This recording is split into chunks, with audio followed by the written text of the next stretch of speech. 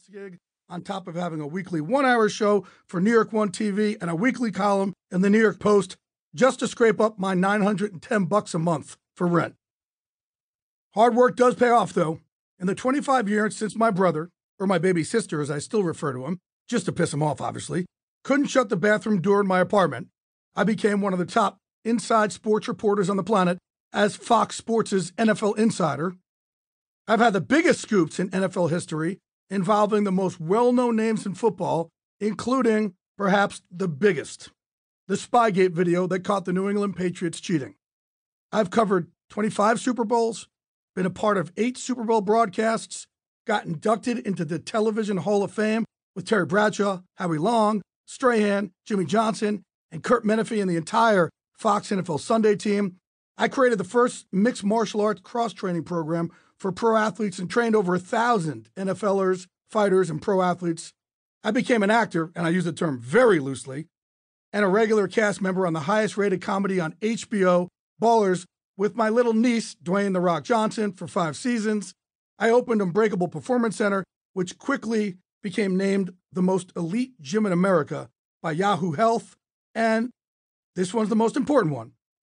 I became a voice for mental health, a mental health warrior, if you will, and saved the lives of countless combat veterans and retired athletes through my charity MVP, Merging Vets and Players. I have coached people out of suicide and hopelessness every week. I work my ass off to beat down the negative stigma often associated with mental health issues. Look, God has blessed me with the ability to communicate, to be authentic, and to relate to any and all, and in turn, I have made it my life's mission to lift up others. Sounds like a dream life, right? I mean, I'm still waiting to wake up in 5th grade and find out that none of this shit happened. What most of you don't know is that I accomplished all this while living in my own painful, dark cell of depression and anxiety. Mental health, that's the hip, hot thing to talk about these days, and it's about damn time, to be honest. But I've been privy to the painful reality of this issue for far too long. Despite the laughs on TV and the crazy, riotous stories I'm fond of telling, I have lived life in the gray since I was a kid. Life in the gray. This phrase has found its way into my daily vocabulary since I first heard it and felt like it exactly described how it feels to be me. I wake up every single morning convinced the sky's falling. And it's this heavy sadness that exhausts me. It drags me down. Eventually it drowns me. And even with meds, the other 4-letter word that's been pretty prevalent in my life, and every other form of therapy I could try, that gray has clung to me. In the last few years, I've found ways to crack through the gray and see, dare I say it, see some slivers of blue. I'm actually afraid to say I found a way to the blue because people with depression get scared to jinx it when we find something that actually works. And if you're listening to this and you're wondering what the blue feels like because you haven't seen that sliver, I absolutely fucking get you. I understand you, and I hurt for you. But most of all, I got your back. And I hope that the tools in this book help you find a way there. And in turn, I can also learn from you as we all start talking publicly about our fears and our anxieties more.